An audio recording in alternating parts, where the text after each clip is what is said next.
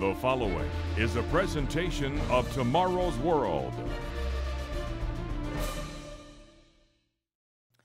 Charles Darwin changed how people view their lives and the world in general. If all life is a result of natural forces with no guiding hand, we're forced to wonder whether God exists anywhere other than in the minds of ignorant men. And if God doesn't exist, then who is qualified to say what is right and what is wrong? The very concept of morality is called into question. But if God does exist, His existence has huge implications for you and for me. For many people, the theory of evolution is not a theory but a fact. That was certainly the opinion of my college professor as he spent several class periods trying to explain that evolution, while often referred to as a theory, is in fact a fact not to be questioned. But is evolution a proven fact? Did we indeed come from a common primate ancestor? Are all scientists in agreement on this? And is all the evidence one-sided? On today's program, we're going to look at a small winged creature that powerfully challenges Darwin's thesis. And I'll also be offering you a special audio CD that presents further challenges to Darwin. Be sure to write down the phone number or our website that we'll be giving you so that you can receive this inspiring offer absolutely free of charge. We'll even pay for the shipping. So stay tuned as I'll be right back with today's program of Moths and Men.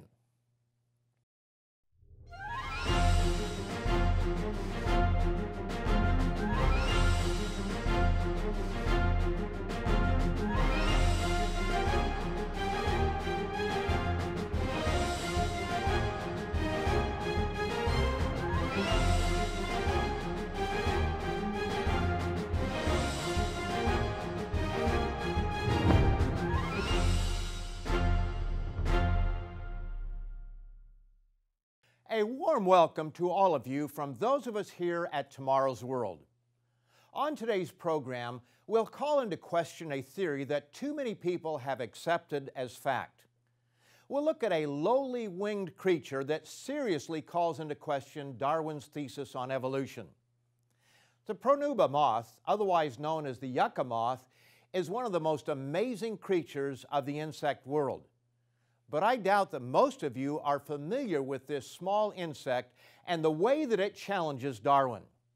And as stated in the opening of this program, if evolution is false and God does exist, His existence carries with it serious considerations. Not only does it affect how we look at morality of right and wrong, but it also means that our physical existence may not be all there is. And if that is the case, it would do us well to consider how we live our lives. And it might not be wise to postpone considering this question. The pronuba moth and the yucca plant have a special relationship. As you can learn from a number of scientific sources, one cannot live without the other. Note this statement from such an authoritative source as the United States Department of Agriculture. One of the most extraordinary partnerships between an insect and the plant that it pollinates is that of the yucca and the yucca moth. They are so interdependent that one cannot live without the other. This is confirmed by the United States National Wildlife Foundation. Without the moths, the yucca plants would lose their only pollinators, and without the plants, the moths would lose their food source. Each depends on the other for survival. To further complicate the issue, there are different species of pronubas that only interact with different species of yucca plants, and each species depends upon the other for their very existence.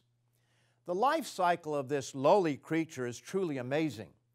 In the spring of the year, adults burst forth from their cocoons where they have laid dormant over the winter and are drawn toward the blossoming flowers of the yucca plants, where a male meets female and they mate. The males have then finished their purpose and die, but the females have a series of remarkable tasks to fulfill. The National Wildlife Federation explains it this way. A female moth visits flowers of a yucca plant and removes pollen from the plant's anthers. She uses special tentacles around her mouth to carry the clump of pollen to another flower on a different plant. After assuring that no other females have visited the flower, she deposits the pollen on the flower's stigma, which fertilizes it. With this work done, she lays her eggs in the flower. When the eggs hatch, the fertilized flowers will have produced seeds and fruit for the caterpillars to eat.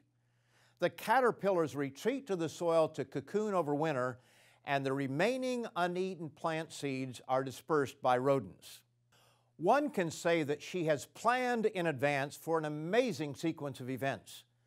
Not only does she place her eggs where they need to be for their food source, but she then pollinates the plant so it will produce the food for her future offspring. Are we to believe that this lowly moth understands pollination? Where in the course of her supposed evolution did she learn this behavior? And how is it that she has all the right equipment to perform these tasks? An egg-laying needle to pierce a hole at the base of the flower to lay her eggs, and enlarged tentacles and jaws by which she can collect the pollen. Now, I have no doubt scientists can tell us the exact size of the yucca moth's brain, if indeed it has one. But suffice it to say that it can't be very big. And how can she perform these tasks when she's never seen them carried out? Who instructed her to do this? The best we can offer is that she is working on instinct. In fact, instinct might be a too high-sounding term for moth behavior. But if evolution is true, when did such behavior evolve? And how did such behavior evolve? Think about it. These are no small questions. She doesn't reason this out. She is programmed this way, and one must wonder how this programming took place and how she came to possess the exact biological features that are essential to go along with this programming.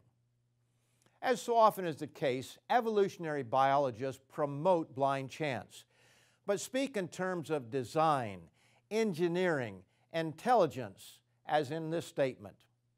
In the course of its evolution, the yucca moth has developed specialized mouth organs that it uses to collect the yucca's pollen, packing and transporting the tacky substance under its head or chin. But note that there is no rational explanation as to how she developed such specialized mouth organs. Evolutionists don't like the term blind chance, but is this not what it is? If somehow these specialized mouth organs came to be through a genetic mutation, is that not blind chance? Why would just the right specialized features that are needed just happen to appear one day? How lucky is that? We'll further explore the dance between insect and plant, as well as look at how this should matter to you. But first, I want to offer you a free audio CD. Does God exist? Think about it. Can there be a more important question? You need to know the answer. You need to be able to prove this for yourself. And this compact disc, which we are offering to you absolutely free of charge, with no follow-up, will help you do so. It includes 3 Tomorrow's World programs: Does God Exist?, 7 Proofs that God Exists, and Was Darwin Wrong? So pick up the telephone right now and request your free audio CD, Does God Exist? You can also order it online at our website at tomorrowsworld.org. Today's offer is yours absolutely free. No cost, no obligation. Call now, 1-800-236-0531. Or write to us at the address on your screen. Or visit us online at tomorrowsworld.org.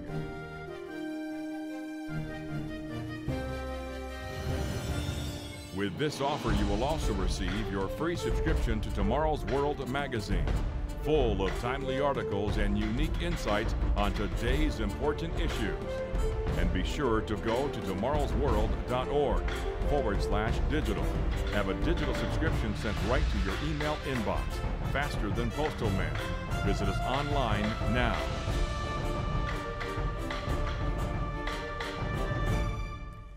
The The pronuba moth and the yucca plant present many challenging questions. In order to answer them, we must explain not only how this particular moth develops specialized mouth organs, but we must also explain the mystery of how this lowly moth knows what to do with these organs. A human being is born with hands, feet, and a host of other organs, but must learn over a period of time how to use them. Do we really believe the moth comes out of its cocoon and figures out what to do through a process of reasoning? If not, how does it do these things? At least some biologists are asking the right questions. Why does the moth come out on the night when the flowers bloom? Why does she do things in the right order? What tells her to carry pollen from one flower to another instead of pollinating the same flower? What prompts her to work so hard to drive home the pollen in just the right spot? Why don't the caterpillars eat all the seeds? They only eat about 1 in 5. These are just a few of the questions that must go unanswered when we look for reasons in nature's order of things. It's difficult to imagine exactly how the pronuba moth somehow evolved, but let's try. According to evolution, an ancient ancestor worm dropped to the ground, dug into the sand, spun a cocoon, grew into a larva, and on a special night broke forth from her temporary home into a winged creature when she was called forth by the strong scent of yucca plant flowers. But somehow she was different from all her peers. By a fortunate mutation, she was blessed with unusual mouth organs that allowed her to pick up something 3 times the size of her head. She was never taught what to do with this newly evolved equipment. In fact, no one ever taught her to fly, much less to collect pollen. And what would she do with pollen anyway, since she doesn't eat at this stage in her life?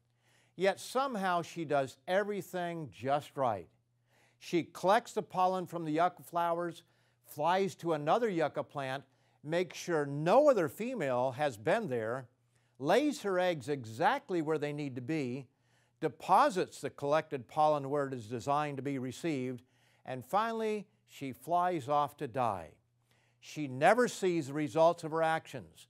Thus we have a pronuba moth supposedly evolving without any intelligent guidance. But there's another question without evolutionary evidence.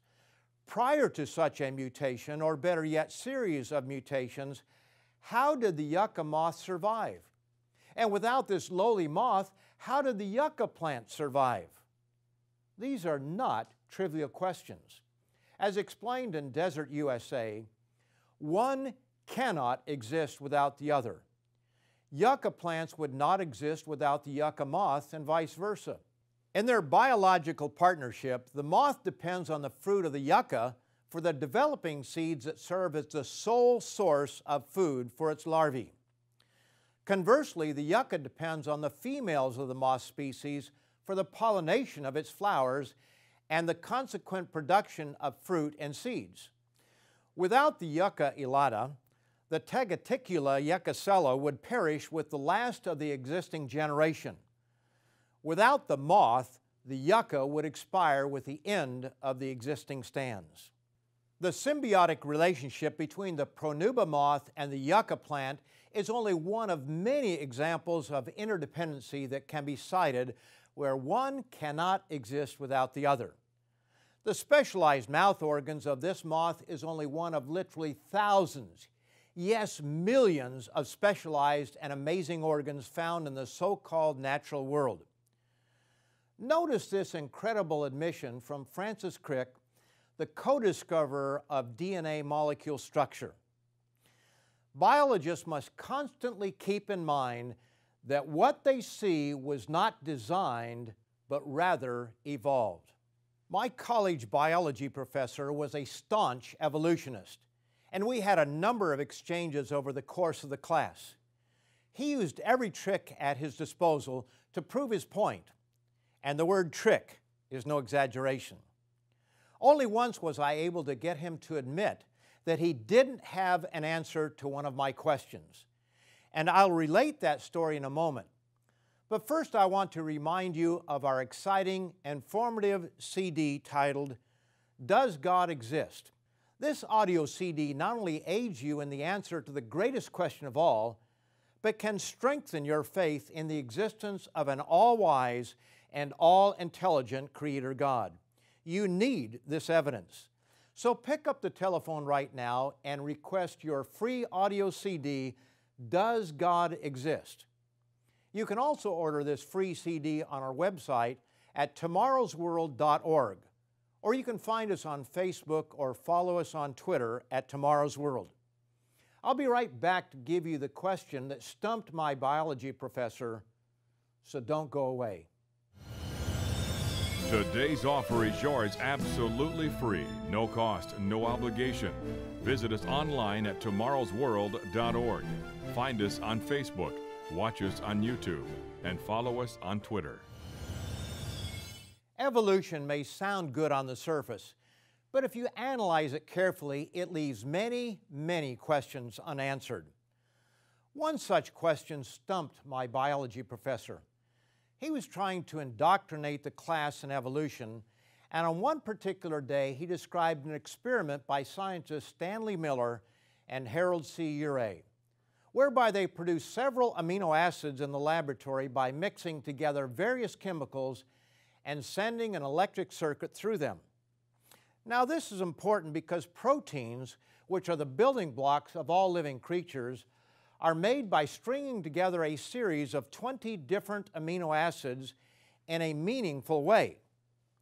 Proteins make up our cells. Without them, you and I would not exist. In fact, nothing living would exist. A typical protein has something like 200 amino acids connected together in a sequence that makes sense, such as a sentence in a book. The Miller-Urey experiment was highly controlled, with just the right chemicals in the correct proportions to form these protein building blocks. The fact that they are never found in nature in the same way was not explained.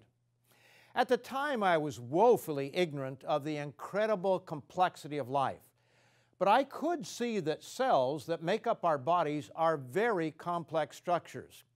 It turns out that they are far more complex than I could have ever imagined.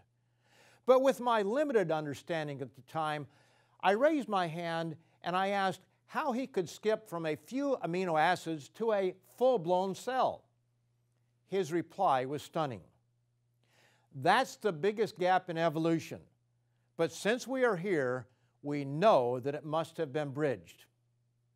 What I didn't reply at the time, but should have, was, sir, we are not disputing the fact of our existence, but the facts of how we came to exist, and you are trying to convince us of something you admit you cannot explain.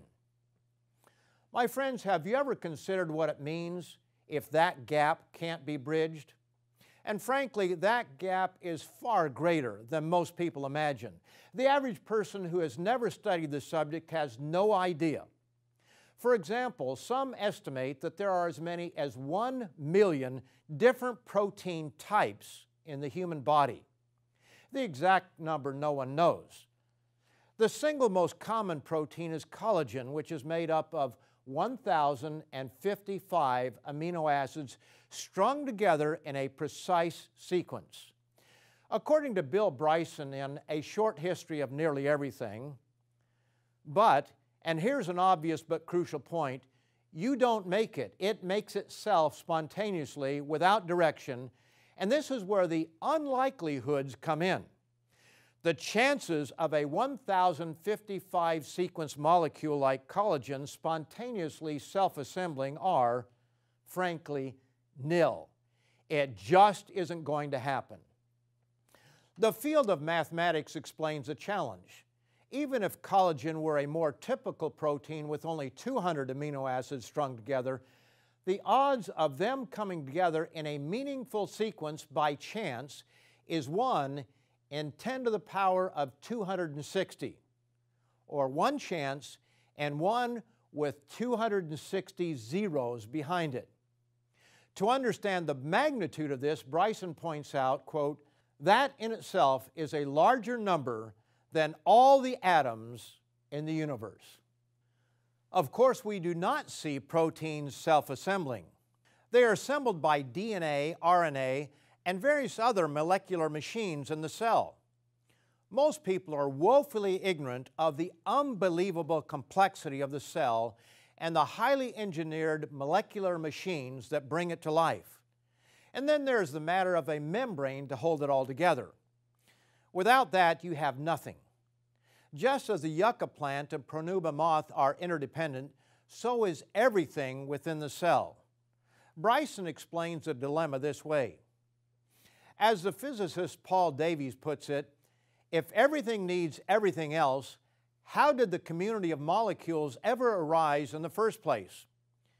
It is rather as if the ingredients in your kitchen somehow got together and baked themselves into a cake, but a cake that could moreover divide when necessary to produce more cakes. It is little wonder that we call it the miracle of life. It is also little wonder that we have barely begun to understand it. The mathematical odds against even one protein self-assembling is staggering beyond belief. While Mr. Bryson makes a vain attempt to explain that the impossible is possible, he seems to be in awe of just how complex the creation is, as shown from this quote on page 372. Every cell in nature is a thing of wonder. Even the simplest are far beyond the limits of human ingenuity. To build the most basic yeast cell, for example, you would have to miniaturize about the same number of components as are found in a Boeing 777 jetliner, and fit them into a sphere just 5 microns across. Then somehow you would have to persuade that sphere to reproduce. But yeast cells are as nothing compared with human cells, which are not just more varied and complicated, but vastly more fascinating because of the complex interactions. Yucca moth, with its interdependent relationship to the yucca plant, is a huge challenge to evolution. But the structure of the cells that make it up are infinitely larger obstacles presented by cellular biology. Proteins, whether bacterial, whether ones that make up moths, or whether the hundreds of thousands of different kinds that make us functioning beings, every single one is truly a miracle of design and function beyond our current understanding. It is only in the context of discoveries made over the last half-century that we have begun to see just how incredibly complex life truly is. And unless the biological gap, a gap the size of the Grand Canyon, can be bridged, we would not exist. My biology professor admitted that this gap was, in effect, a minefield of impossible questions to answer. So why is it so difficult for some people to at least entertain the idea that there is an intelligent being behind life? Why is it that they can't see a creator behind creation, a designer behind design, and an engineer who brought the whole project together? Ancient King David didn't have the array of technologies we have today to explore the mysteries of life, but he did recognize design and intelligence behind life. He could look at the human body and marvel at its design. How marvelous are the designs of our hands and our feet. Consider that we have eyes that reveal color and shape and high-definition clarity. And then we have the liver, heart, lungs, kidneys, and much more.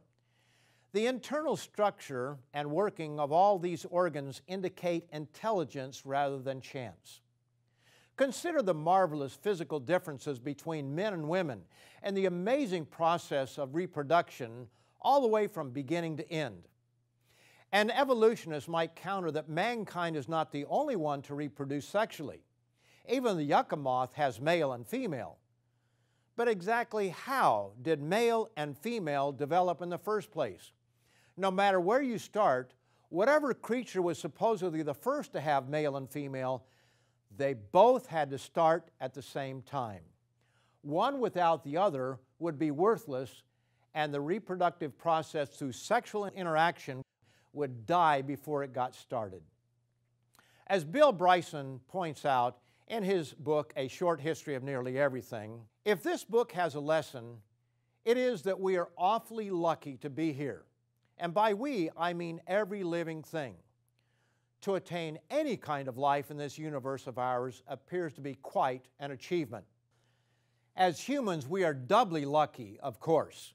We enjoy not only the privilege of existence, but also the singular ability to appreciate it. Or is there a different explanation than blind chance and luck? Maybe, just maybe, we are designed by an all-wise and caring Creator to be here for a grand purpose. King David could look at human life and declare the following as found in the book known as the Bible, Psalm 139 and verse 14.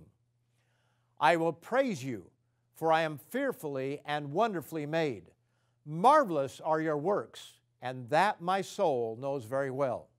If you'd like to strengthen your faith in God, or if you need help proving the existence of God, all you have to do is call, click, or write to receive your free audio CD, Does God Exist? Call right now or go to our website at www.tomorrowsworld.org.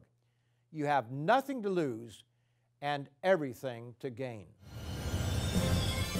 Today's offer is yours absolutely free, no cost, no obligation. Call now, 1-800-236-0531. Or write to us at the address on your screen, or visit us online at tomorrowsworld.org.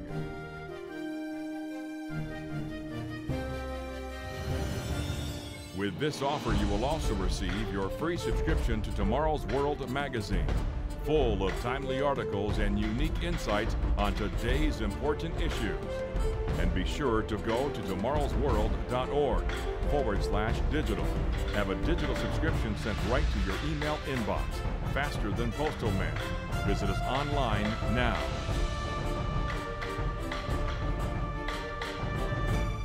The yucca moth presents a challenge to evolutionists. Trying to explain an amazing array of interdependent and marvelous creatures by way of natural processes is a fool's errand.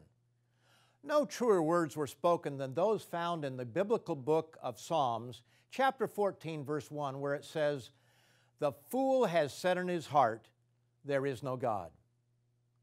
Now, I'm happy you could join us today, but be sure to come back again next week at the same time and station when Richard Ames, Wallace Smith, and I, along with guest presenter Rod McNair, will help you learn more about the very purpose of life, the path to real happiness, and the meaning of world events. See you next time, right here at Tomorrow's World. To take advantage of today's free offer or view today's program now or anytime, go to tomorrowsworld.org. Find us on Facebook, watch us on YouTube, and follow us on Twitter.